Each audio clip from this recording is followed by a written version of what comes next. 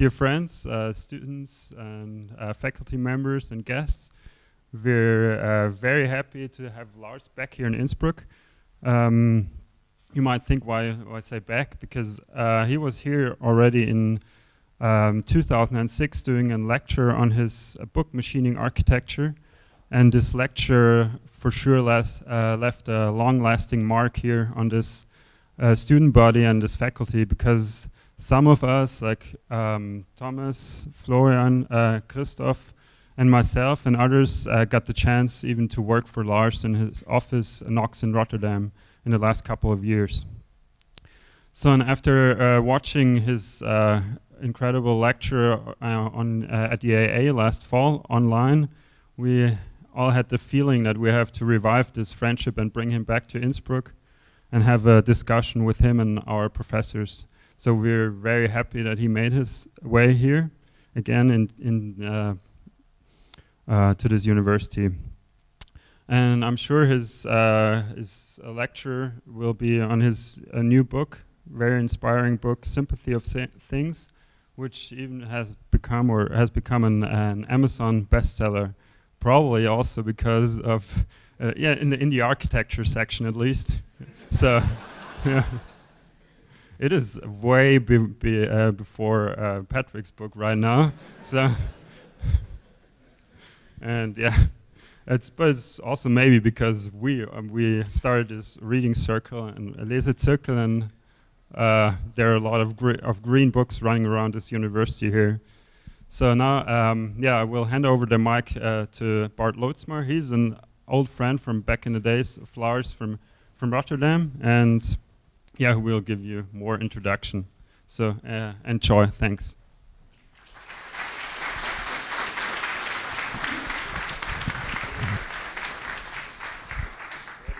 So, good afternoon.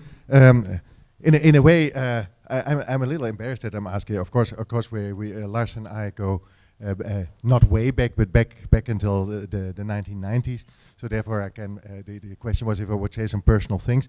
But first, I would like to say some personal things that are really important, because this is a very special event. It is an event that has been organized by the students, by Thomas Busek, Moritz Keitel, Johannes Ladinik, Christoph Planer, and Theodor Wender.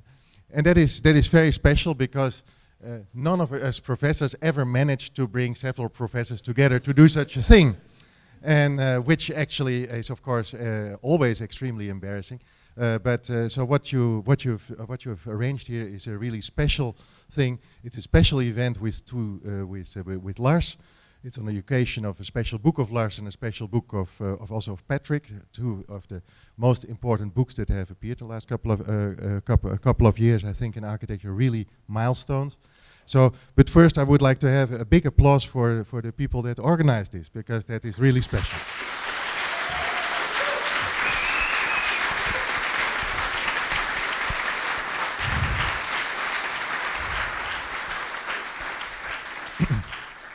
So, I'm also an astronaut, so this is a lecture, there will be discussion, and then there will be a buffet, and we will watch soccer. The interesting thing is that also the last time that Lars was here, Patrick, Lars and I watched soccer. I always thought it was the Netherlands against Germany. Lars thinks it's the Netherlands against Portugal, but I don't know.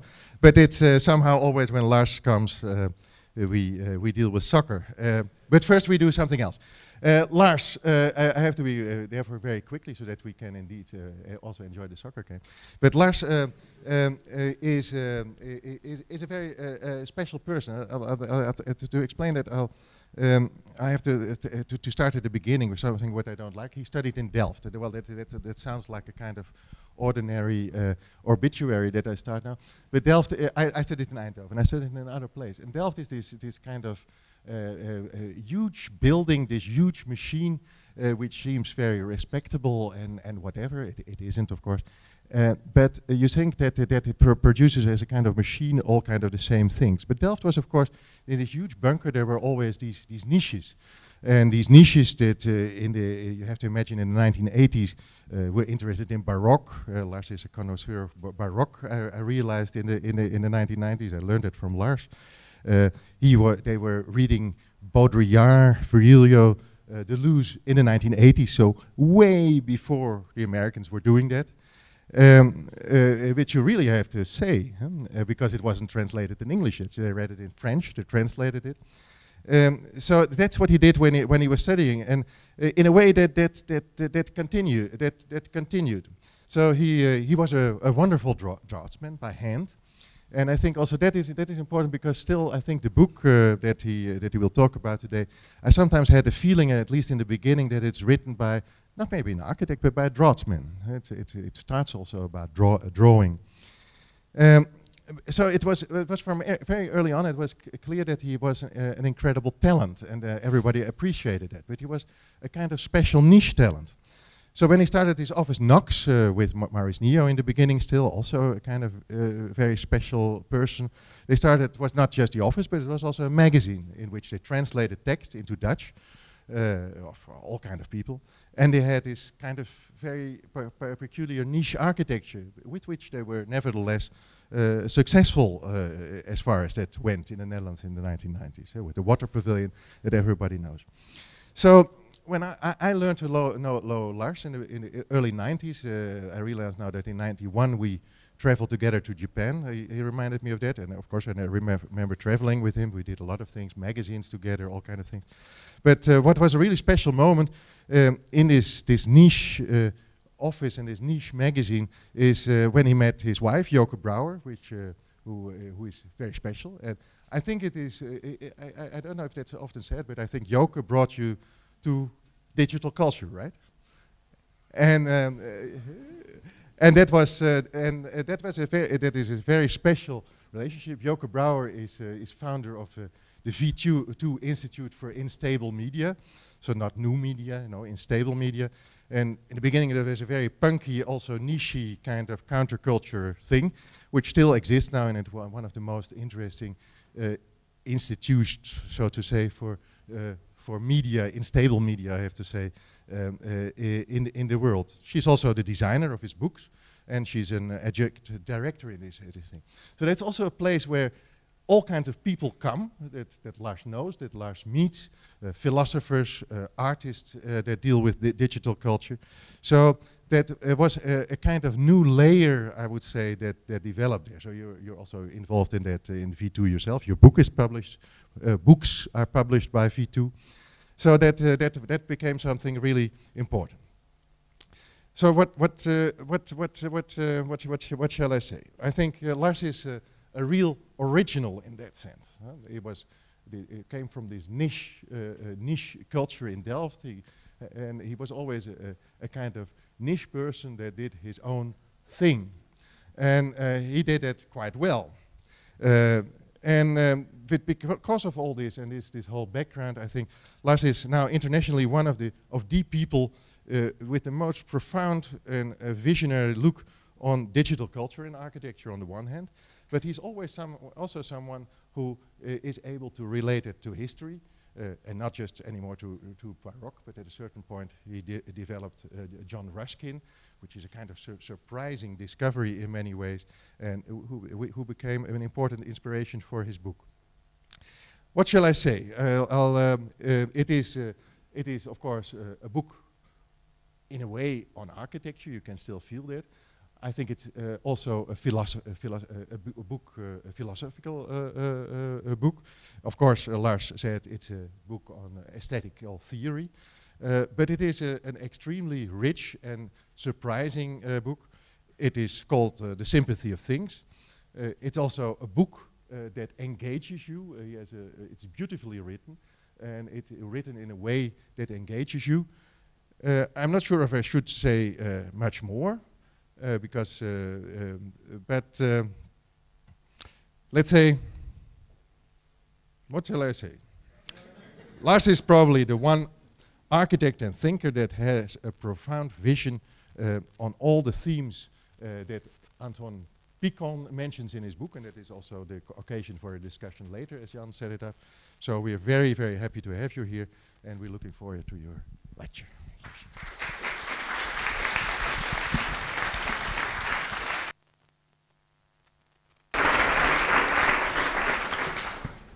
Now, that's all a bit embarrassing.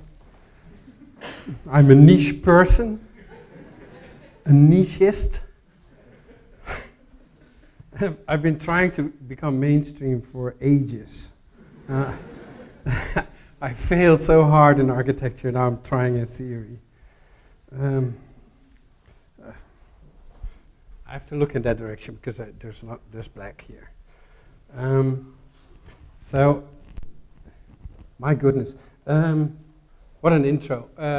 Normally you would read this from the left to the right. That would be a proper historical development. And on the right is Friotto. And I started looking at Friotto in 1998. I met him in 1998. And which was actually, I didn't plan this to say this, but that was really important to me. Why? Because as we digerati, we're obsessed by folding and animation. I saw Friotto do the reverse. There was a lecture in Salzburg actually, and he was showing foam, and he was showing sand, and he was showing paper, and he was showing that wool thread model. I'm not going to explain that to you. It's very complex. It takes me half an hour. It's really incredible. And Friotto Gaudí is one of the masters of analog computing, and he did the reverse to what we were doing. Right, we were doing animations, and then we had to hit the stop button, and then say that looks like a museum. It never looked like a hospital, right? Somehow it always looks like a museum, or a house for a weirdo. And then I saw Friotto. He's actually doing the reverse. He's doing these material agents, paper, sand. It's all flexible.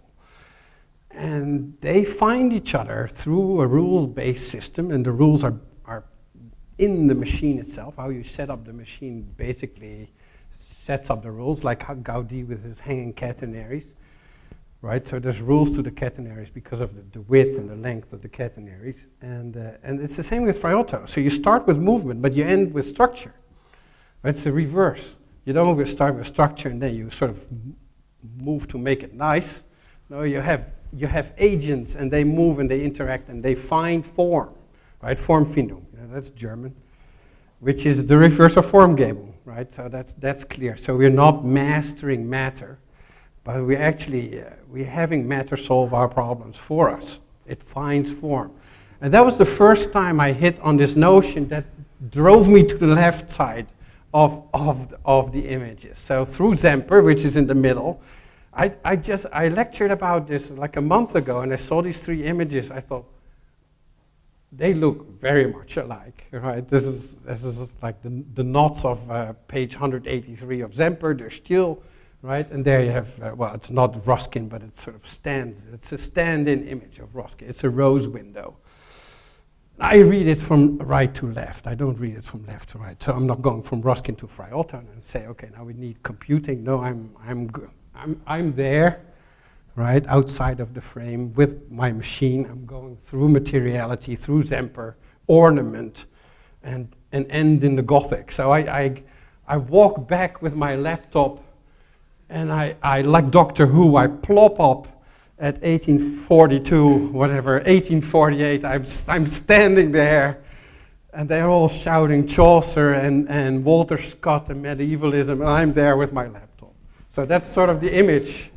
That's sort of the image that I actually hit on when I was reading Ruskin, because Ruskin became very, very important to me. When I wrote a book in 2008, which is called The Architecture of Continuity, and continuity is really a term of Baroque, of the notion of folding, and and I was already sort of floundering at that time, and I thought, yeah, I hadn't really solved it yet, so I'm using Ruskin, but I couldn't really solve it in that book yet. And then I started, when I finished that book, I started to like, this intro is already 15 minutes, no? So we're missing the game for sure. Can we close the door, please? Because this will be a terrible night, I'm sure. Well, at least for one of us. So I'm finishing that, and I think I should really dive deeper and deeper into that. Now the two other books I'm not showing is the research, and I have a full professorship at the University, Georgia Tech, the Georgia Institute of Technology, and I had a chair there for 5 years with a ridiculous budget, like 100,000 a year.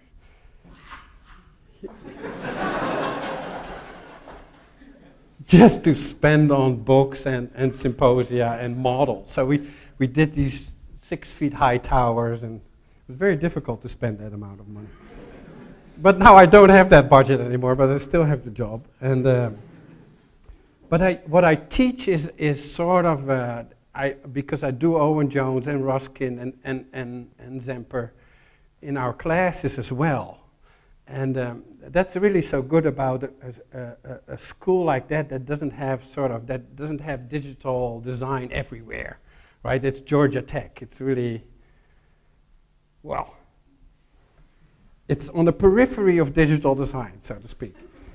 and so you have to you have to somehow teach it in a very methodological way. So we teach it materially.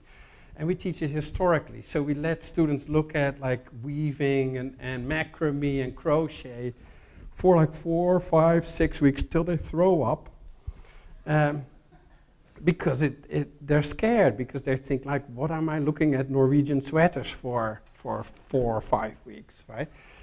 And all these techniques will feed into digital design techniques. So we start with methodology and techniques, and then slowly bring in sight. So sight, we bring in like week 12.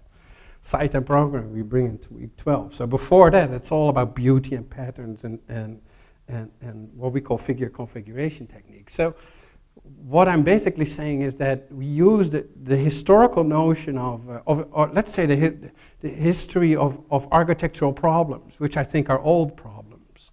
I don't think we have specifically new problems, not architecturally speaking. We have new problems in the sense of demography and ethnography and all that, but let's say in the politics of beauty, so to speak, we have only old problems, but we have new tools to look at them. So that's what I do. I teach through very old techniques, and I teach Zemper and Ruskin and macrame and crochet to then sort of explore digital design. Now I'm going to follow the book a bit. So I'm having 4 sections, and I'm already 15 minutes over, and this is going to take ridiculously long. So there's Gothic, there's ornament, there's sympathy, and there's what I call politics of beauty. So there's four, each will be like an hour. Please tell me when you want me to stop. So Gothic is first, and Gothic became very, very interesting for me because of the studies of Ruskin. And this is the publication by William Morris.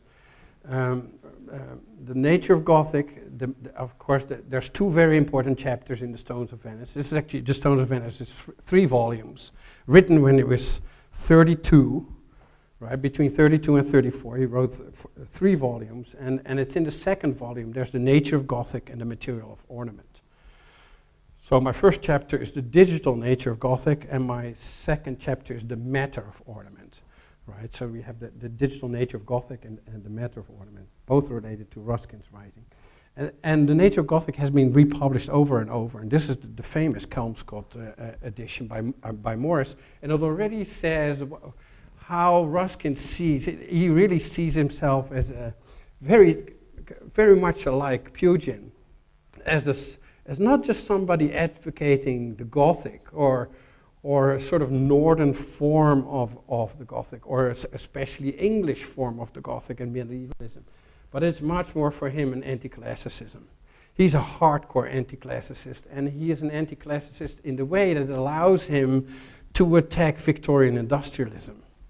So the way he connects, let's say, his critique of classicism to Victorian industrialism is the same way how I connect the Gothic to my critique of modernism, right? If you read this book, and there will be every 13 pages, there will be some fulmination, some angry paragraph against modernism and the sublime. I really think the sublime is the aesthetics of modernism. And after basically modernism is between 1914 and 2001, right? So that's the two dates of fire. Modernism started with fire and it ended with fire. And in between there was only fire. Rothko, media, television, there we go, the first people leaving. Uniformity, Barnett Newman. Basically, I see it as one expose of the sublime. There's books that are being written on the technological sublime that connect a very specific form of the sublime. The building of dams, of highways, high speed is really an experience of the sublime. Bungee jumping, that's the sublime. What could Caspar David Friedrich ever have thought, right, about bungee jumping? One Rückenbilder and you're out of the image, right? You jump with your elastic band out of the image. So for him, Ruskin, it was really a critique on Victorian industrial culture, the culture of the copy. So he says, what is this classicism? It's an architecture to make plagiarists of its architects. Right, because it's an a priori architecture. You teach classicism, you teach a suitcase full of columns, pedestals, friezes, domes, whatever.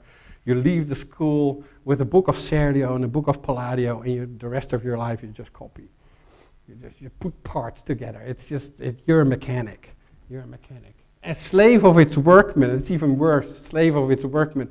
I mean, you can be a well-paid plagiarist, but a slave, right, that your architect draws a meandering band and you're like the whole day you're spanning on this freaking meandering band that you're not allowed to do anything with. And Seber writes, hedonists of its inhabitants, right? So he connects it to decadence as well, right? So he's basically saying there, it's not just classicism I'm talking about my contemporary Victorian culture. So that's the way I'm transposing it. So I'm Doctor Who. I'm taking Ruskin and putting him back in my phone booth. I'm going back to 2011 at that time. So that was another 15 minutes. 6 characteristics, and I have 80 slides. 6 characteristics of the Gothic.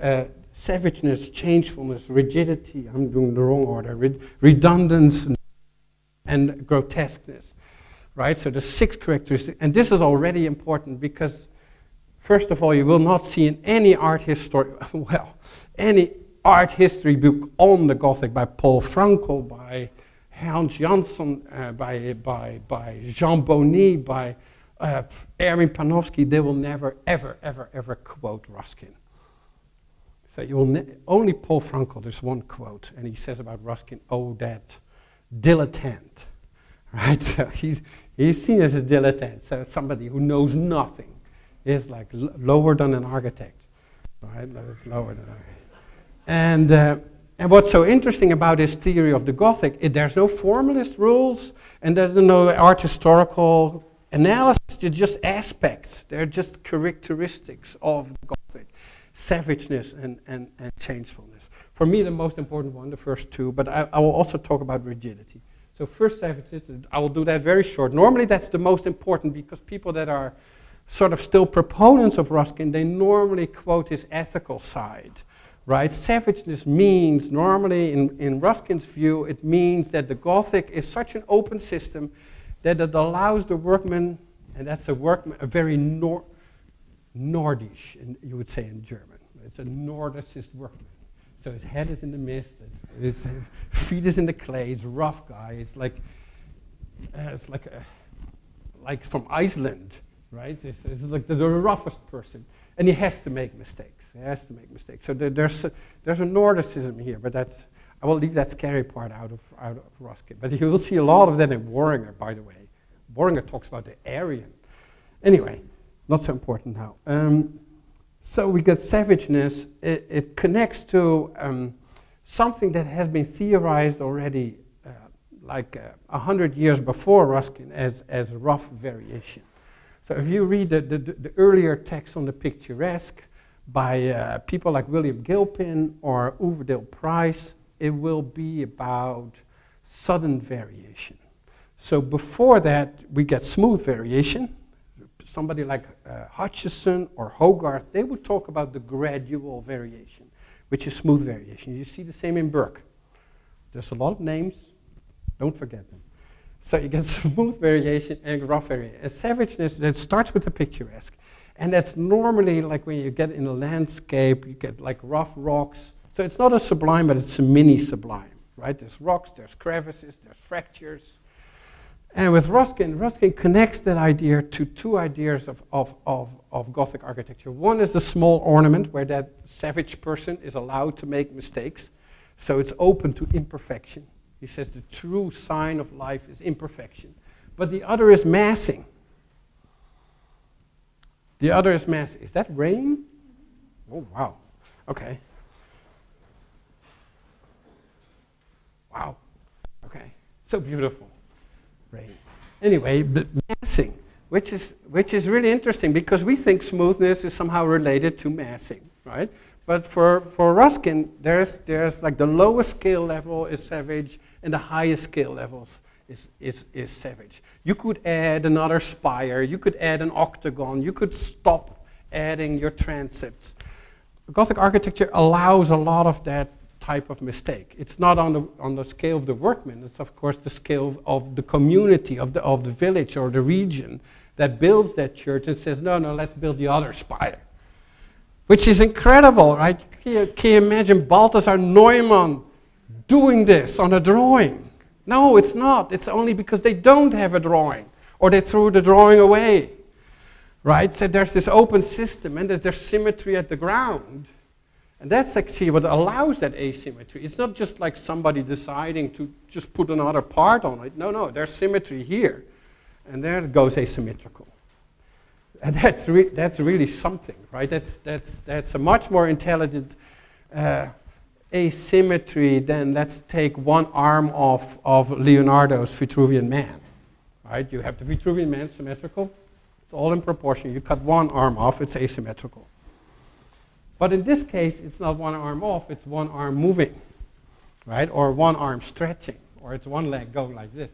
So there's a symmetrical organization, but it's an asymmetrical form, which architects cannot understand, right? For them, the diagram is the form. But in this case, it's not. It's the diagram that generates, but you grow away from the form. And that's the asymmetry of the Gothic. Okay, but in between these two scales, we have changefulness, which I think is really quite an incredible invention, especially in the way that Ruskin uses it, because it's all about perpetual novelty. It's all about perpetual novelty. So somehow, if you're a classicist, you cannot, with all these a priori elements, you're not capable of producing novelty, right? Palladio can only repeat Palladio and Palladio the same. You can only repeat a priori elements. Maybe you can change their combinations, but it will never change the order. And in this case, there's perpetual novelty. How is that possible? How is that possible? So there's a change, not just of combination, but of the figures themselves. Of the figures themselves. And you already see the perpetual novelty is in the pointed arch, the grouped shaft, the trick of the rose window, of the window, of the webbed vault. There's a whole set of architectural types that are prototyped by another state. And that's really the most interesting. If you looked at this, what he says about the grouped shaft and the table that he gives us, we see all columns here, but not one of them is the same. Not one of them is the same. Try that with the Parthenon. Try that with Palladio or Serlio. You will see all the same sections with the same fluting, maybe changes number, but it's the same column, just changes scale. But in this case, there are groups of things, right? And these things we call colonnettes or ribs, right? Just like mini columns. They're mini columns. And you see the same mini columns in rose windows or traceried windows. And I'm not talking about style. I'm not talking about the perpendicular or the flamboyant or the mid-pointed, whatever, the decorated. I don't care about the art historical concept. I'm talking about what is actually in the Gothic that allows it to produce perpetual novelty. Because there's something inherent to the Gothic, right? And that's the rib. right? So there's somehow, they invented this element that is undefined. How is that possible? Because there's an element, we always say it's finite, right? It has to be discrete, it has to be an object, right? You have to teach it. You know, that's a rib, right? But it doesn't mean anything in itself. It cannot stand on its own, it cannot do anything on its own, it looks lonely, it's too thin, it's too thick for ornament, it's too thin for structure. So what do? You actually bundle it when you want to make a column. So there's an extra act. And that extra act, that action, is actually the act of bundling. That makes it a configuration, right? So we go from the figure state of a rib to the configuring state of a column or a bolt or a rose window or any type of tracery. So there's a figural state and there's a configurational state. You see one of the most beautiful ones, that's Wells Cathedral, that's Gloucester. Somehow Ruskin never looked around the corner. He always had to travel over the channel, through northern France, through Normandy, go all the way over the Alps, right? And then go to Venice and see this sort of really terrible version of the Gothic, right? Which he advocated, and it worked. But it was actually the most beautiful, one of the most beautiful examples of the Gothic was exactly in the opposite direction you always traveled. Yeah, can you believe it? You live in London, you don't go to Gloucester and Wells? Right? No, he's going over the channel, and then Normandy. Of course, Normandy is the home of the flamboyant, so that is the most incredible Gothic. But look at this. Harry Potter was filmed over there. Now, so there is this rib, and there's the flexibility of the rib, which makes it as a figure. Now, no art historian will look at figures. They will tell you a motif, okay, but for the rest, the Gothic is made up of lancets, it's made out of finials, of all types of formalist type. You have cusps, you have ogives, you have OGs, whatever. There's a whole list in any art historical book on the Gothic. You will see that, but we'll never look at the figures. Because there's J figures, there's C figures, there's S figures. There's a whole bunch of them. And then we start, like with our digital eyes, we start looking at these figures and start to vary them and configure them. Right? Because now these figures, and these are not circles or, right? They're just like the shaft of the J can become longer, or the arc of the J can become longer. They're all like out of proportion towards each other. They can all vary, which is different than proportional variation. Right? So there's a freedom of the figure that allows them to configure with others. Right? Figures never bend because they're happy by themselves. Right? They're always bending because they meet others. They meet others. And that means it's a structural notion here. There's a structural notion which we can't say is actually, is it like ornament or is it structure? Because it's configurational, that means it has structural properties. But it's because of the scale of the rib, it also has ornamental properties. So they invented some in-between world. Right, that is also, because of this in-between indeterminate element, the rib, allows them to vary and vary and vary. Well, we have hundreds of pages of these. And then we get Warringer, and Warringer sort of writes this weird book, Forming Gothic, Voor Problemen der Gotiek, I should say, which has some pages that Deleuze always quotes about vitalized geometry. I will talk a bit later about vitalized geometry. But it's really the most interesting. Because in architecture we know geometry and then we want to vitalize it, we put like little acanthus leaves on, or garlands or volutes. That's what Arbetti told us. Right? We have structure first and we put ornament on it to make it lively. Right? So we start with abstraction and we need to make it empathizable.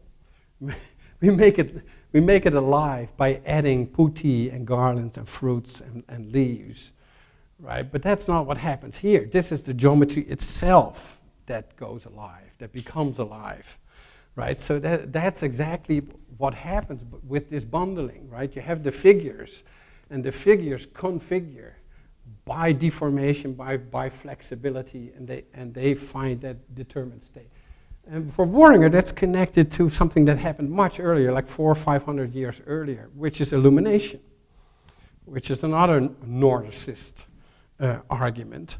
But it's a really interesting notion that you get the Celts and the Anglo-Saxons going to England, and the Vikings go back to Norway, and then from Norway we go to Normandy, and then we got Gothic architecture, and these Normans go, with their flamboyant minds, they go to England. So you get some kind of loop of people braiding and interlacing and doing knot work. And what's so interesting about Worringer is that he sees that, and of course Worringer is the last one, right? This is 1911, so we're just 3 years before before the fire starts, right? So this is the last hint of empathy and ornament and vitalism. Yeah, so I'm putting Worringer on the same level as Ruskin. Ruskin relates a lot to Gothic or to Celtic knotwork, also to the illumination. He has a lot of text on that. He says, I'm obsessed with embroidery, with the filigree work. So he sees really that sort of abstract notion of ornamental structure as a basis of the Gothic. And then he works with John Everett Millais on this. Well, it's a very famous story. He goes on holiday with Millais and Ruskin's wife, Effie Gray. And out of that comes the most famous divorce of the Victorian age, right? Ruskin, I'm not, that's a fantastic story. The marriage is annulled because of non-consummation. Ruskin forgot to sleep with his wife. And he was so busy with the Gothic, hopping about in Venice, he forgot to sleep with his wife. She got really annoyed, and then 4 years later, she meets John Everett Millais, and they marry and they get 8 children. And but Ruskin, for that year, 1853, this is 2 years after the Crystal Palace. Ruskin is planning a series of lectures in Oxford, and one is on the flamboyant. And he at that time still friendly with Millais, and during the summer in Scotland. And they're trying to invent a new Gothic. And there's like 5 drawings of Millais. And this one he blew up. This is like 2.5 meters by 2.5. It's now owned by Andrew Lloyd Webber. And yeah, it was first in the Lutyens family, the famous architect Edwin Lutyens, and then it went to his daughter Mary Lutyens, who wrote a few books on Ruskin and Effie Gray. But this is my image of how we should understand this notion of craft, because we think always craft is something coming after design, right? When we execute design, when we materialize. But here you see the hands of the angels are the hands of tracery.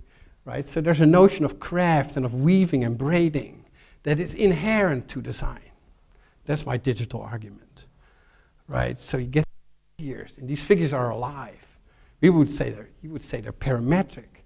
I would say they're alive. And they feel for each other. And while they feel for each other, they configure. They build configurations, either bundles of columns or networks of windows or networks of vaults. But these objects are collaborations, as William Morris would call them. And that's the image of it. That's the image. So they're spirits inhabiting matter. This is animist theory. They're spirits inhabiting matter, and they make matter curve and connect up. See all the hands. So there's craft in design, and there's design in craft. So we should never think about materiality afterwards. There's always a materiality in advance, but it's something else than being preformed. His notion of rigidity, normally Ruskin is laughed at, especially because his not understanding of structure.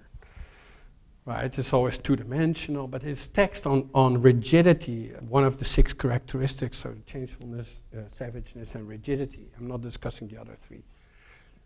He says there's an active rigidity. So we're not talking classicist balance and rest here. There's an active rigidity. So somehow these parts that were holding hands are still holding hands there. They're not walking away because the structure is done. Right? They're not putting off the light like Burkers. No, they're still there. The effort is still there. right? So it's an active rigidity. It's really like Latour, right? There's not just things, but these things are thing actions, or what he calls actants, right? So there's constant actuality of formation going on. There's actual formation. Now, the guy who really hated that notion of indeterminacy in structure was, of course, Villers-le-Duc, who was always hailed as the first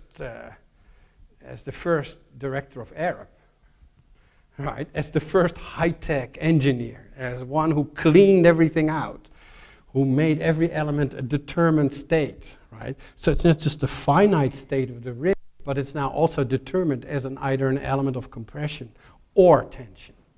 Nothing in between, right? There's been tons of fights between the Villers-le-Duc people that said, okay, the Gothic tried to solve structural problems, and then there's the Paul Abraham people who said, no, it's a joke. The ribs don't carry any load. And the truth is, it's doing something in between. So there's churches that were bombed in the Second World War that still have the ribs standing, but the rest of the vault collapsed. So that's structural. But it's clearly also used to have the structure put up first as a materialization of the lines that you drew, and then put like the brickwork in between. You just need that guidance of the rib. But he saw it all as high-tech stuff, right? Kenneth Frampton calls it the start of the space frame. And that's what it is. It's pure modernist transparency coming over us. This is the start of the sublime, right? This is the start. He takes the vitalization out of the geometry and gives us pure rhomboids and parallelograms and circles and whatever. This is totally cleaned out modernism coming towards us, right? That's the start of the fire. That's the other thing. So beauty precedes structure means there's actually desire of these figure elements, of these actants, of these thing actions, these ribs, becoming configurational and producing structure. So the act of standing up, the act of elevation, is actually a product of beauty. It's not that you have structure first and then you put leaves on it and little babies and garlands and fruits just to make it nice. Right? It's a complete reversal of the notion of beauty. Complete reversal. I got another few reversals. So Gothic continuity, but it's not a Baroque continuity. It's another type of continuity. There's no elements, and they bundle because these elements can sort of connect with each other. This is discontinuous. Why it's discontinuous? Because all the elements are pre-cooked, right? So this is the Alberti model. It's actually Palladio's structure, but this is the Alberti model. So you get the structure cleaned out and then added incidental ornaments, right? Of course, in the Gothic, the ornament is structural. It's like everywhere there's this transition of structure to ornament. Where there you only get like at the incidence on the joints, right? That's what Frampton's notion of Zemper wants to tell us, that there's like the life of the ornaments is only at the joints. Now my next step is, of course, that Gothic continuity is very different from the Baroque continuity. I started as a friend of Baroque and Leibniz and Deleuze, and I ended in a fast-forward move away from it. And I really found that's where the depth of our mistake was in the early 1990s, that we read the digital as a sort of Leibnizian Baroque theater of the fold, of parametric universalism. So what do we have? Basically, Baroque is just classicism on acid, right? So everything is there already. Everything is there already. The columns are there. The pedestals are there. The friezes are there. The domes are there. It's all there. You just put it in acid or some other liquid. And then it goes a bit wobbly. Then it goes a bit, but the relationships are exactly like classicism, a priori relational systems. While there, right, the acid is in the elements, and they happily connect up. This is exactly the and this is my Friotto argument, right? Though I now prefer the Gothic over Friotto, I now well, they do it much cleaner. They have a much better view of what is beautiful. With Friotto, it's basically all contingency. That's the problem. It's still very close to Jackson Pollock, right? There's a lot of wobbly stuff going on, and it forms structure, but it's so contingent. It's so contingent. It's like Pollock. It's just drip, drip, drip. And that's all these members have eyes, and they all feel for each other, and it's full of coordination and congrescence, as Whitehead would say. It's full of congrescence. That means they grow together. So there's all that formation is a collective notion of beauty. I could stop here, but I have another 60 slides to go. So there you go, Greek sticks.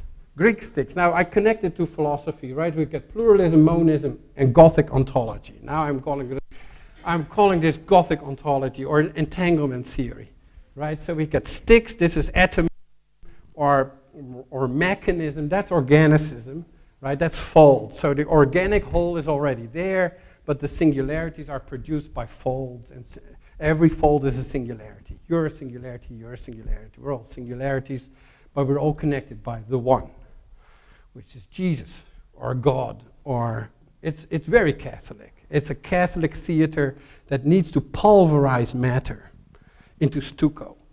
And that we call Arab, and they throw steel behind it. Right? They throw the steel behind it. That's just steel, right? So we just start with sticks. All matter is preformed, but preformed we put them together. So that's why we have joints. That's a world of joints. Right, that's preformed, that's unformed, this is underformed. Right? All these elements are finite, but they're not finalities, so to speak. In philosophical terms, they're not finalities in the sense that they're not determined to do this or that, because they always form combinations. So this is a fiber world of ribs, that's the world of folds, that's the world of sticks. Greek, Baroque, Gothic. So that's where I am, in warm world. So I accept, let's say, on the level of what we call nowadays object-oriented ontology, I accept the Heideggerian start of things. I accept that we start with things and not with a monist ocean that things pop out of. So I accept that we start with things. It's just that the problem in pluralism is that the things can only move. They cannot transform by themselves. That's, of course, a world of pure transformation, because monism needs to fall, so there's constant evolution and transformation. That's an in-between state, right? So we get discrete elements, worms, or fibers, or ribs, but they're line-like, they're point-like, right? That's atomism, they're points, and the points with vectors. Here they can internally change, so here they can both move and transform. They're like, basically, they're like folds on their own. Right? So they're folds without continuity preceding them. Continuity actually is a product of these things interacting with each other. Right? So it's in that sense, it's between Heidegger and Spinoza or Deleuze. I don't want to make it too complicated. Ornament. So do I still have time? I'm not even halfway. I will lose anyway.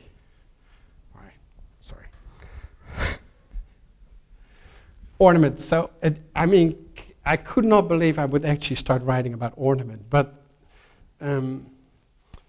when you accept the transformation of structure to ornament, you have to accept the reverse transformation also, from ornament to structure. And the 19th century is full of people that theorized the structural notion of ornament. The ornament in 19th century is not the added acanthus leaf or the added molding or the added garland. They are what they call diapers, structural surfaces. And it all started like with people like Owen Jones going to Alhambra and looking at these netted webbed surfaces. They were ornate surfaces, but they were ornate surfaces not with dots or like any kind of stuff. They were actually elements that were interlacing and having very complex relations and creating a surface. Right? So we got the world of Zamper and Owen Jones and Ruskin and William Morris that suddenly advocates an ornament that is a complete surface. Is a complete surface. Now, this is an image from the strangest chapter in the first volume of Stones of Venice. Stones of Venice, the first chapter, the first volume is quite standard, what they in Gothic theory call membriology. So you're looking at the members as if you're a classicist, right? So you're looking at columns and pedestals and whatever. And there's chapter 6, it's only 4 pages, on the wall veil. So it's not column or wall, no, it says wall veil. It's a very strange term. And what makes it strange, it doesn't start about talking about walls, it starts about the Matterhorn, Montservin at that time. So you get 3 pages, or 6 pages, you get 3 pages on the Matterhorn. Okay. But it's an incredible text. It's really incredible. Why is it incredible? Because he talks about the, of course he's in the 19th century, so totally interested in geology. And he's looking at the tectonics of forces that create that enormous volume that he describes as a building, but really as a proto-expressionist, that Gombrich calls him a expressionist. This is really a set of forces that incredible volume of the Matterhorn. But that volume can only be created because there are geological layers that he calls courses. Now, courses is a term for the courses of brick. Right? That's why you get field this is G Street. Reading the pages on the Matterhorn, it changes design for Keble College immediately. Courses of different types of stone. This, by classicist scholars, has been called the ugliest building of Victorian age. Now you go to Oxford, you immediately go to Keble College. It's incredibly beautiful. It's amazingly beautiful. I don't have a picture of it, so I can just say whatever I want, and you believe me. But this is very close to it. It's G Street. This is the Strand, right? The Strand is the only building in London invited.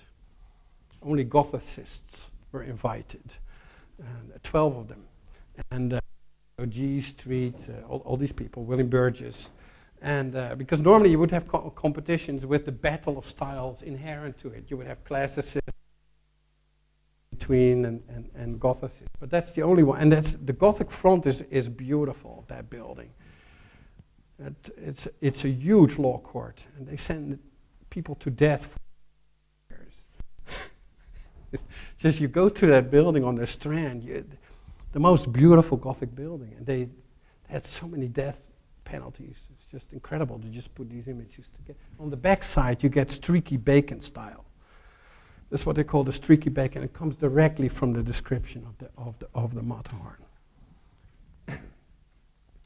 He calls it the wall veil. Now the veil is a really interesting term. I can't go too long, but I call it the third way in ornamentation. So let's say the other two are modernist transparency and Baroque or postmodern masking. Baroque drapery or postmodern masking. So the mask doesn't have any depth, it's opaque, doesn't have any depth. And structured, of course, transparent, skin, Mies, whatever, Foster. It's fully transparent, so there's full depth.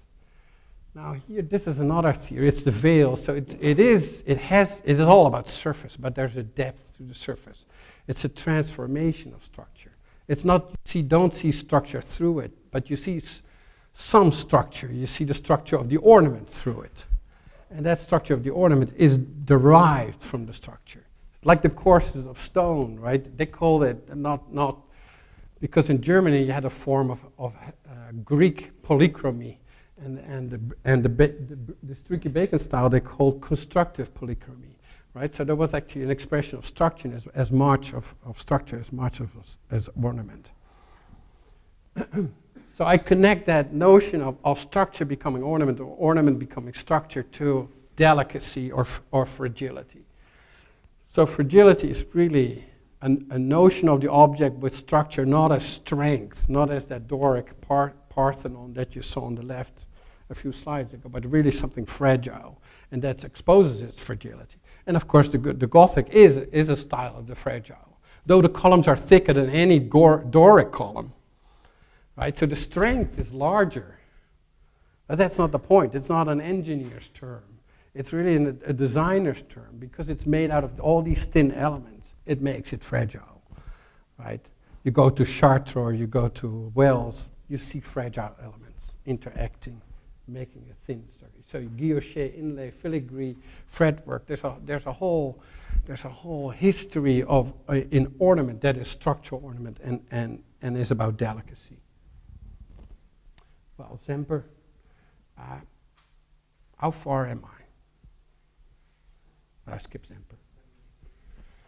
So my theory of Zemper is Frampton read Zemper wrong. Why? Because for him it's all Bekleidung. And I think what's more important in Zemper is the Stoffwechselthese.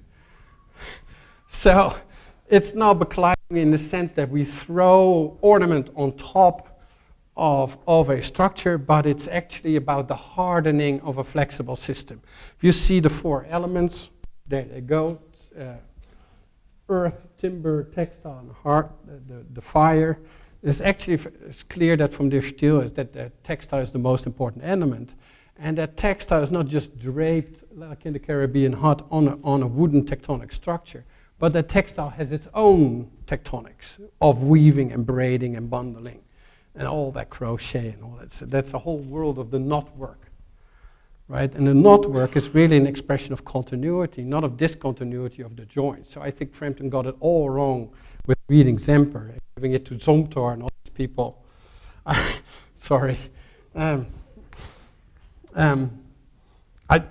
think Zemper is really a theoretician of matter and pattern, and that he understands how textile in its soft state starts to inform, and qua Stoffwechselthese, qua change of matter, transformation of matter becomes stone, right? So the weaving of textile becomes the carving of stone.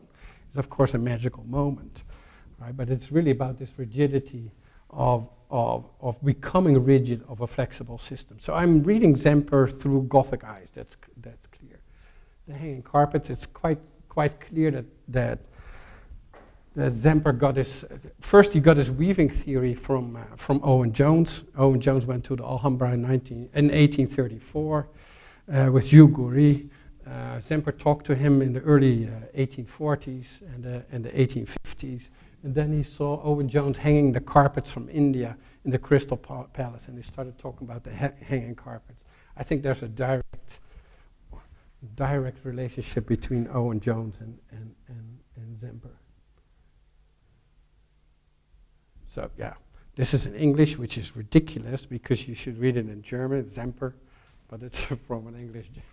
So I don't have to explain you the relationship between Wand and Gewand and why Wand is so much more interesting than Mauer. But of course, it's a theory of ornament. It's not an advocation of Japanese architecture or the modernist hollow wall. Right? Everybody started reading Zemper as an advocate of hollow walls and composite architecture, but it's really a theory of ornament. And then I'm skipping a few pages, but now I have to go a bit more quickly. That transformation thesis, right? That Stoffwechselthese now becomes a much larger materialization through pattern, right? So things that are agents, either stripes or mud or rivers or dunes that are agents in the Friotto sense, now create pattern, right? So nothing comes through undecorated. Nothing comes through undecorated, right? So there's nothing as natural as makeup. There's actually a sentence in the book, is the wild is the home of makeup. The wild is the home of decoration. So tigers are painted, trees are painted, mountains are painted. There's nothing as artificial as nature, right? So there's a zest for decoration in nature. We just don't read it like that, but we should read it like that. This whole notion of constant patterning, right, is the most natural form of matter to express itself.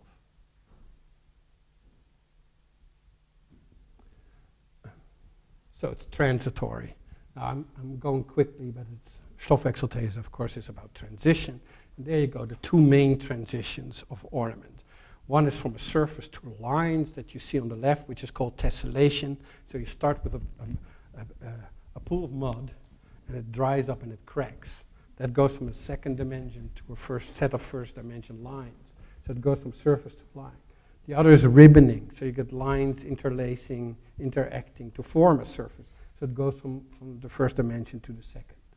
So we get tessellation, tessellation ornament. So there's two types of ornament, but it's all about how they find that transition, how they're not becoming 2D and how the other one does not stay 1D, right? But find somewhere in between.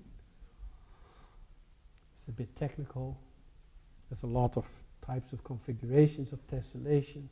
Of course, deeply studied. There's 17 possible types. Actually, all 17 are in the Alhambra. So Owen Jones started studying these. This is 1834. Incredible images.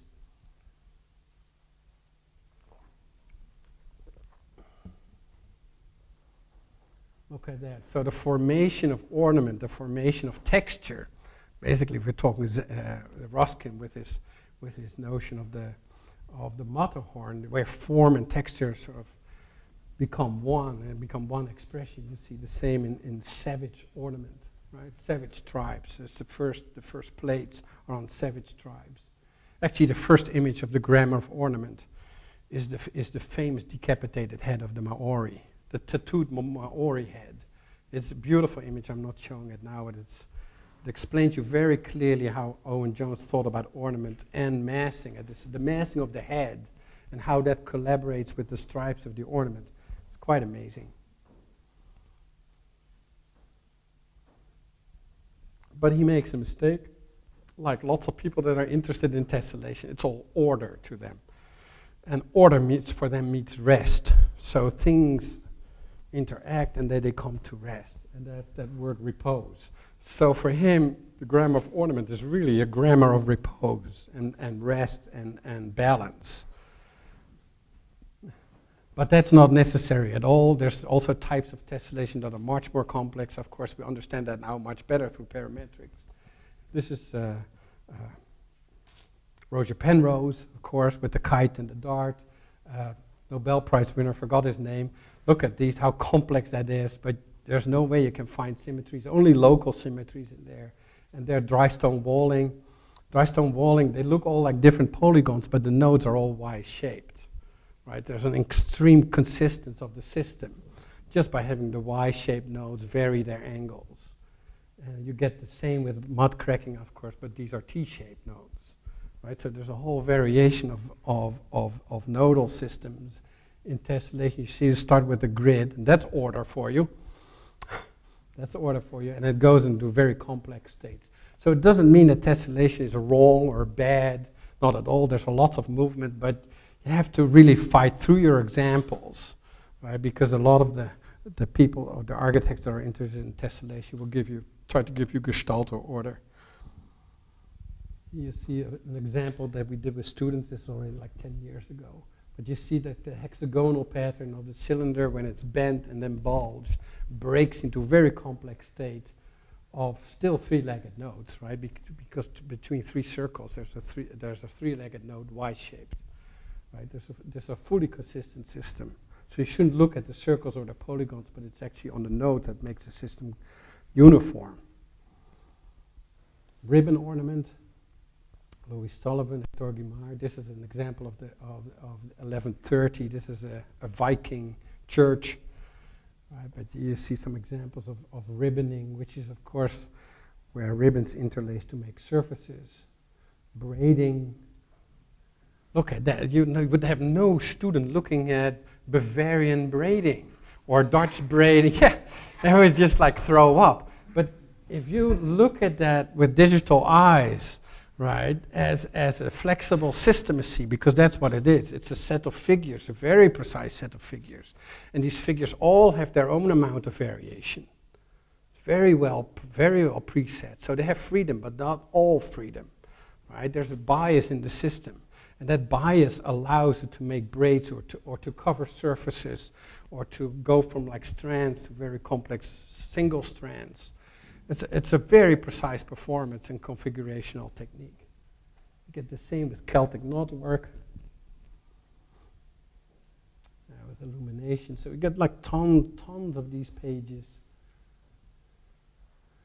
which Ruskin in the Material of Ornaments, he has a really interesting line on almost all these lines are expressive of action or force of some kind. Talks about that diagram. So for him, it's really, ribboning is really about the center line, right? It's not the outline of a patch, but it's really the center line that drives the force and that creates the object. So there's some, like what I did with tessellation, you get some techniques to create braided surfaces by bending, interlacing, tendriling, bifurcating. So you get like the different figures, like from the Gothic, you get different types of figures. C and S figure, X figure, J figure, tendriling. It's basically the spiral or the scroll, and the Y and T figure, which are typical figures of growth, right? Because the C and the S figure that you also see with Ruskin, that when he traces the outline of a leaf or the ballistics of a cannonball, right? That's a C figure, which is not as complex, of course. Or these are X figures because of the interlacing, and here you get the bifurcations of growing hinges over a door, which for me became really important when I looked at them. And I started looking at them because Gombrich has this very, in the sense of order, the word already says enough. You get a very small image of a Gothic hinge, and I started to look at Gothic hinges, and I said, how interesting this actually is, because if you look at this parametrically, you would start like with a two-dimensional door surface and with a line, the hinge line. And that's, of course, that line is not strong enough. It needs to like spread out over the surface. So it needs to make that transition of 1 to 2 dimensions, of 1D to 2D. And it does it by growing over it, basically. Cheers. It does it by growing over it, and it uses the Y figure, and it ends with the J figure. So you get the Y figure to like have that system split. You cannot break the continuity of the line because the hinge wouldn't work anymore, right? So this is an element that starts very clean with 1D as a strip, and it grows out over. And it's not the image. Of course, an art critic or an art historian would say, oh, that's the tree of life, right? That's all symbolism. Jenks would say, well, that's the tree of life, but it's not an image applied to something. It might work as a symbol later, but it's actually the act of the element, right? That actually that hinge start to like grow over that door and becomes a transit dimension, what we now call a fractal. If I would ask a mathematician what the dimension of that black hinge is, he would say, well, maybe it's 1.267 whatever, like really a fractal number, right? Because that line sort of breaks out. And you can make a whole Bible out of these Gothic hinges. You can just photograph them all over the world, and it would be all perpetual novelty. They'd be all different. They'd be all different. They would still have rules, right? Because there are rules of transition. There are rules of scrolls and Y shapes and J shapes and how to apply these figures. But basically, they're all like these transitory systems. Then I thought, yeah, that's easy because it's about real forces. And I started thinking about Morris, right? Because Morris is doing the same, but then with vertical vines, right? And these vines grow out. He actually uses the word growth, right? So we are now not C lines anymore and S lines. The S line comes, of course, from Hogarth's serpentine line, but we're really now with growth figures that generate systems. And this is quite incredible. Because if you look at Morris, you would always see like vines or twigs and leaves and flowers, right? So you would have linear elements, you would have like leaf-like elements, and you would have radial elements like dots, and they would be the flowers. But in the acanthus wallpaper, you just have leaves, but they act as flowers. If they scroll up a lot over there, that acts like a flower. Right, and that acts as a vine. Ah. Oh, we're done almost. Bloody hell. Okay, I think I'm here. Boom, boom, boom. intermezzo. But of course he needs to tile it, it's wallpaper. So you still get the issue of tessellation, right? But that's repetition. The fact that the thing grows over the surface is multiplication. That's two different things. So he needs to tessellate it for technical reasons. But look at how complex the tile is. That's not your typical Owen Jones tile, right? That's a very irregular tile. It's very difficult to fit them in each other, right? So I'm not saying here that we should be against repetition and do all kinds of weird stuff. I think it's much more about how to generate a surface through an undetermined lower scale element that's still like a sub-element or a non-part. And that starts to interact and then creates a patch. And then it's multiplied. Incredible wallpaper. Very expensive. Here, that's just one with leaves and twigs without any flowers. We actually built a three-dimensional one with students. Very interesting. Yeah, the moment you sort of understand what these numbers mean, like leaf 129, twig 8, flower 0, you can just like build sliders and can generate. I'm actually describing it in the book as a software package, Tangle Carpet, and you would actually have like sliders. Because a lot of people understand what I wrote, that it's about do-it-yourself. And that's not at all the case. Somebody of the Times literary, of course, that's a literary critic. So they read it as a message, or as that it evokes a meaning, but it's only an image of meaning, right? So this is all do-it-yourself. But if you would actually have the algorithms of Morris that we developed with my students, you can actually have sliders, and you can create any carpet and any wallpaper. And you would have this on a website. You would have a price at the bottom. That'd be great, no? You could make your own Morris. So it's not do it yourself, because you're an amateur, you're dumb, right? And we don't want to have dumb design. Do it yourself or open systems are not advocating dumb design. We are actually having the intelligent organizational power of something, of Morris, and Morris and Co., right? Because most of this is Henry Deere. It's not Morris at all. And you have all the power of these algorithms and that design, and you could generate it, but it's not you, right? You're just playing with sliders. Sympathy. So that's the core of the argument. I hope I can sort of go through this a bit more quickly. What time is it? How much do I have left? If you're like really kind. Huh? That means? Yeah. But I started late, no? Huh? 50? Okay. Okay. So sympathy. There's two notions of sympathy. One is between the elements that make things, so they're inherent to the object. So I'm saying the ribs are sympathetic to each other. Then, when I look at it, when I look at that hinge or when I look at that fold, I feel sympathy with it. Why? Because it is in the making.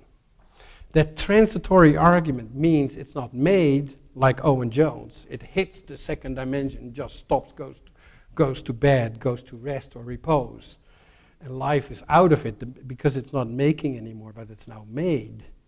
And then your mind has to reconfigure the order that's in there, right?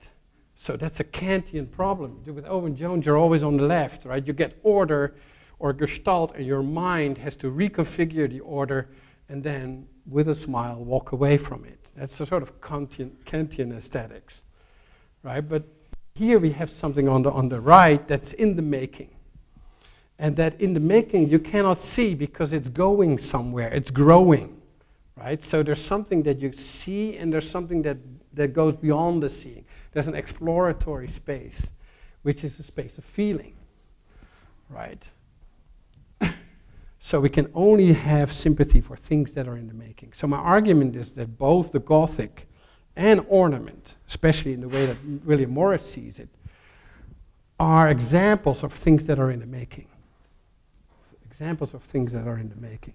So they're inherently sympathetic.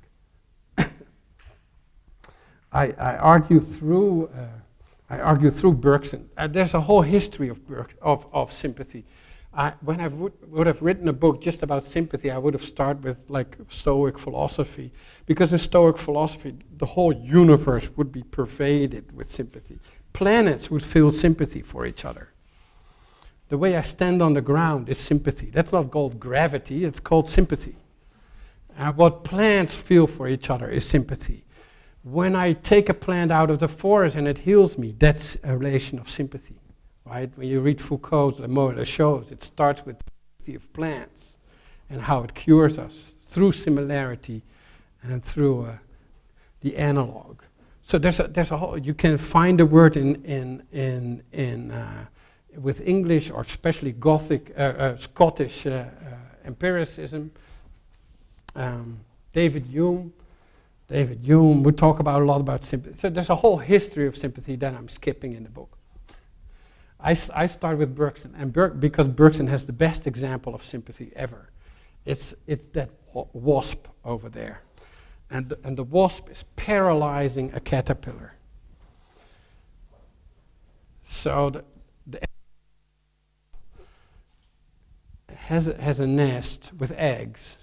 And these eggs, when they hatch, they need to, these little wasps need to be fed. And she feeds them with a living caterpillar, but it's paralyzed. So she goes out hunting. The wasp, the Ammophila wasp, goes out hunting to hunt the caterpillar. Now the whole question is, how is it possible that the wasp finds the 9 nerve centers in the caterpillar and stings them to paralyze it? So it's paralyzed enough so she can drag it to her nest, put it in there, and then when the eggs hatch, they have fresh food. So one ridiculous answer would be knowledge, right? That would be, yeah. So somehow the wasp has in her little tiny brain, there's a Kantian epistemology, and their symbols are stored that allows her to reconfigure, because that's what Kantianism is. There's a real phenomenon object. You have to somehow trace it back to an a priori object, so you have to map it back. That only goes through knowledge. Now, that's a tricky argument. The other argument, the Richard Dawkins argument, of course, is instinct, right? So it's automatic. But now it's very difficult to program. It's very difficult to program an Ammophila wasp because the caterpillar can be longer, thicker, can be quick, can be slow. So there's so many variations of behavior. Very difficult to do that with software, right? With instinct. So there's something in between, says Bergson. Somehow the Ammophila wasp, like somebody dancing with another person, can, through Einfühlung. Yeah, I love that word. Through empathy, can map the movements of the caterpillar into these points that she can find. That's intuition. So a thing is in the making, a thing is moving, a thing is changing. So there's movement, there's a duration, that's Bergson. But somehow through sympathy we can lock on to that movement. Exactly like the blacksmith, this is a Delanda argument, exactly like the blacksmith would create that actual Gothic hinge. Right? He's not working from a drawing, he's working through Einfühlung. He's like hitting and hammering and quenching and cutting and pulling. And he is in this red hot steel. He's in the red hot steel, exactly like the Ammophila is in the caterpillar. And when she's in there, she can sting. So it's intuition, but it's a very elastic form of instinct. Intuition is. It allows something to act on another object or to feel with another object without actually having symbolic knowledge of it. Just in epistemology, this is far out. This is really incredible because it means it's immediate knowledge. It doesn't go through the mind, it goes through the body. It's a proprioceptive act.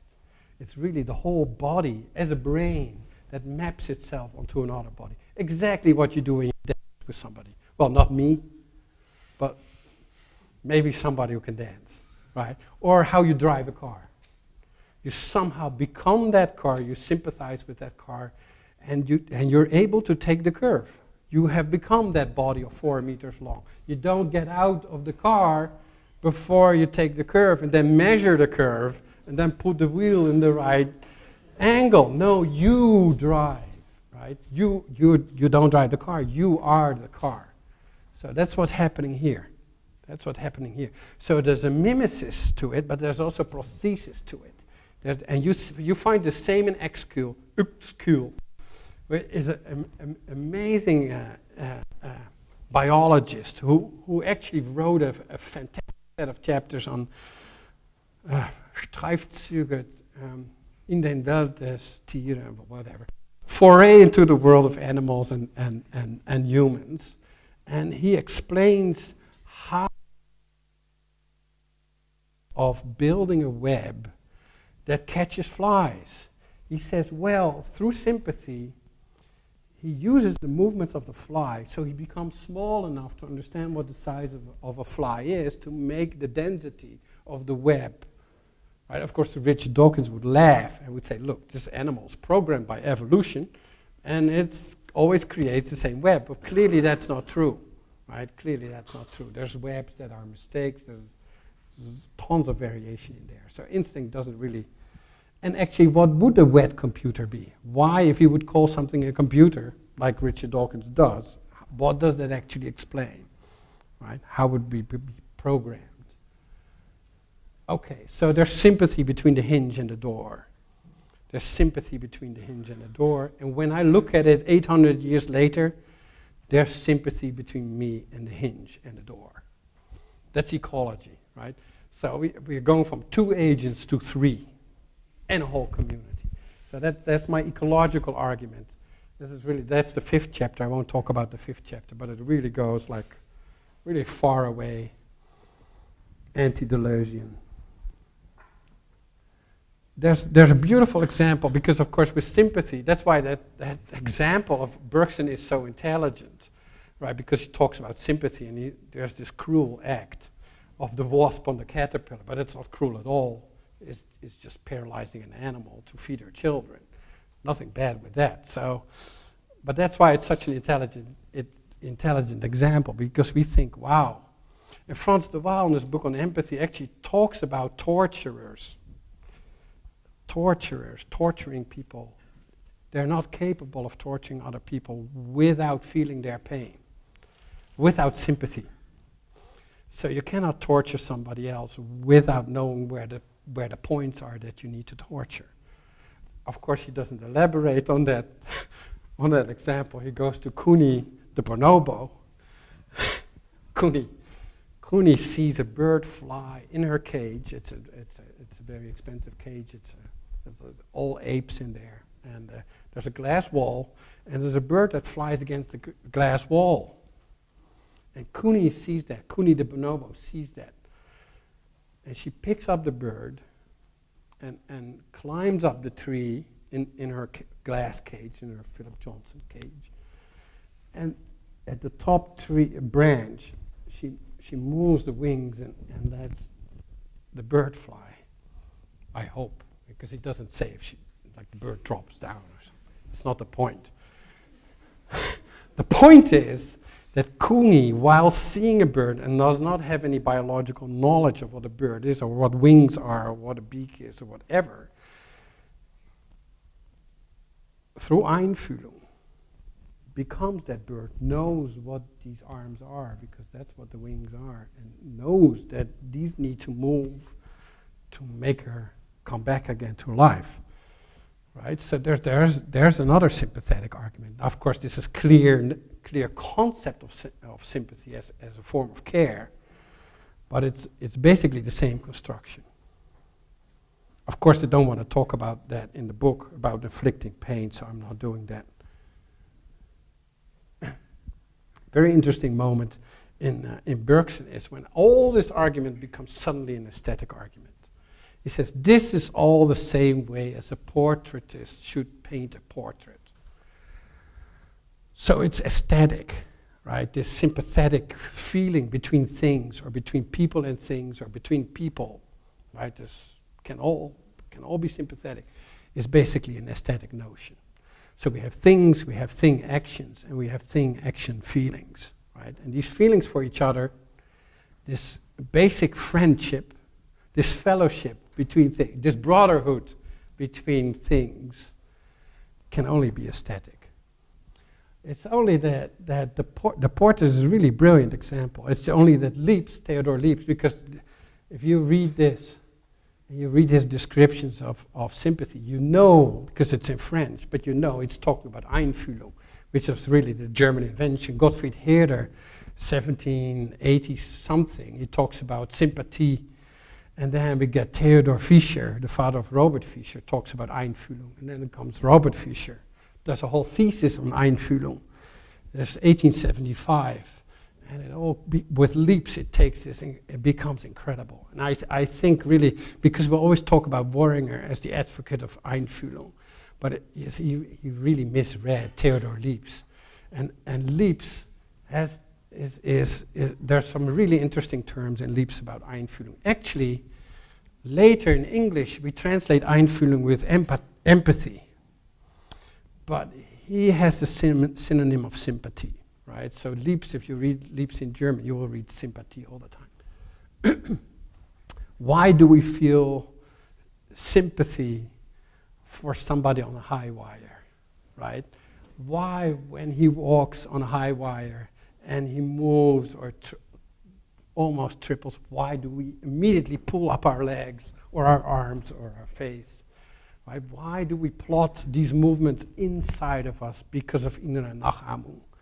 Right? So it's not an external mirroring, it's an internal mirroring. Right? It's an internal mirroring. That's the whole secret of Einfühlung. That's the whole secret of aesthetics. And of course, we know mimesis, right, of naturalism. So we think it's external.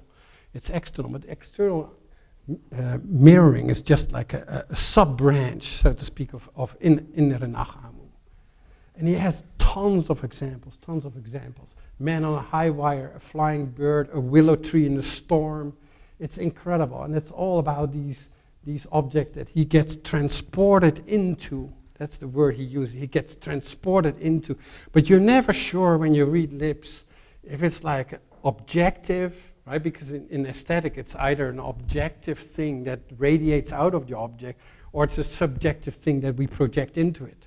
The mistake of all the psychologists after Leaps is that they categorize Einfühlung as subjective. Basically as a subjective mistake, right? It's a mistake when you feel into a vase, when you feel into a flying bird, when you feel into a rock. It's a mistake. It's our primitive part of our brain.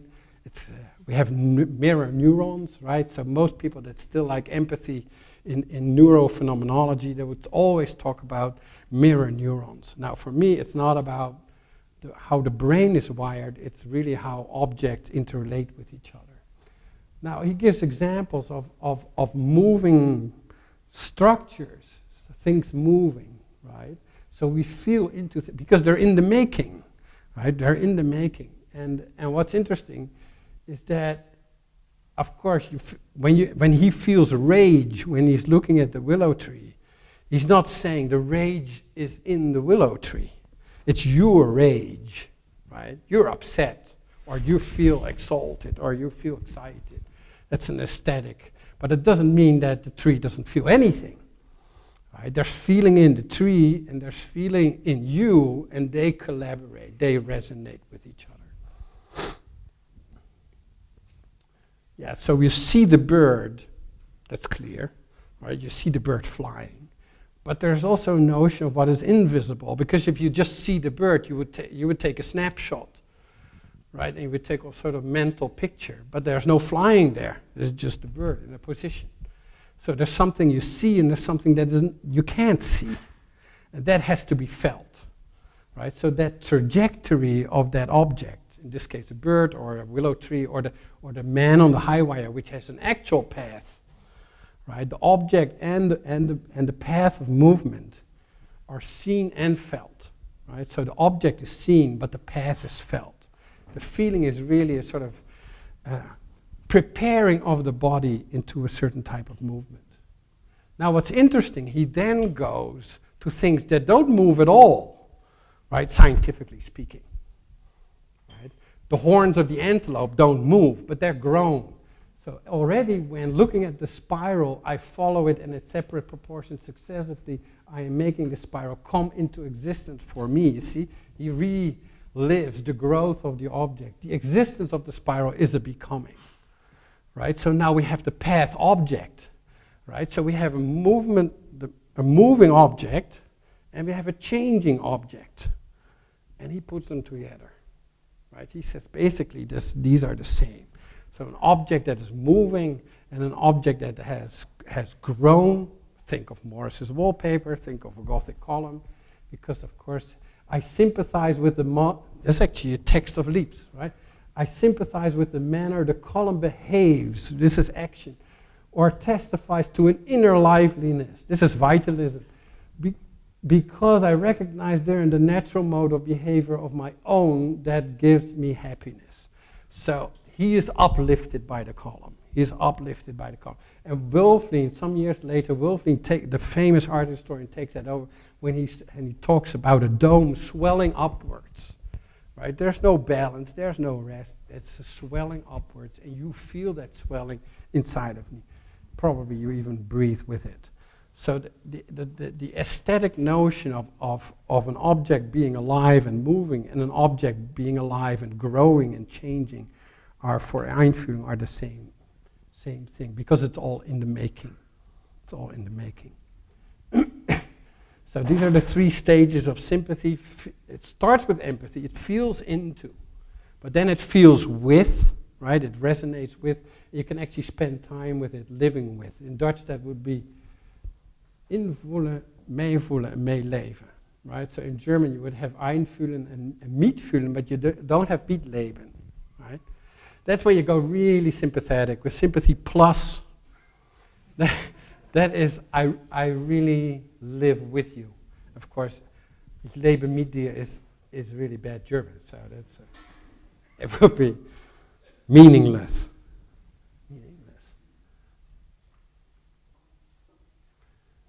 So it's not that thing on the left, right? It's not internal mirroring with external mirroring, right? It's internal mirroring. It's two different disparate objects. They're different objects, but they resonate with each other. And it's not just the hinge on the door. It can be somebody sitting on a rock. Because how is it possible that you go sit on a rock? How is it possible? I mean, of course, a chair. I mean, we've been trained to sit on a chair. Dawkins again, right? We've been programmed to sit on a chair, so we know how to sit on a chair. But go sit on a rock. Somehow you have to plot the form of the rock into your body and then share these points, right? Because two very disparate bodies, a rock and a body, are sharing points exactly like the hinge and the door are sharing points and while they're being different, right? So we're still talking pluralism here. It's not a monistic folded world. It's a pure pluralist world, but they engage with each other through feeling and after feeling through action. Still with me? Einfühlung is the fact that the opposition between myself and the object disappears. So sometimes Lieb is not so clear, but there are sentences where you really see the whole phenomenological structure of subject and object just collapse, right? So we have two notions of beauty, and of course objective beauty, proportion, harmony. You send it to somebody's brain, and that brain becomes happy. Right, the Kantian notion or the Renaissance notion of beauty, that's of course Roger Scruton trying to sort of reinstate that form of beauty, like Prince Charles and lots of others. It's not true.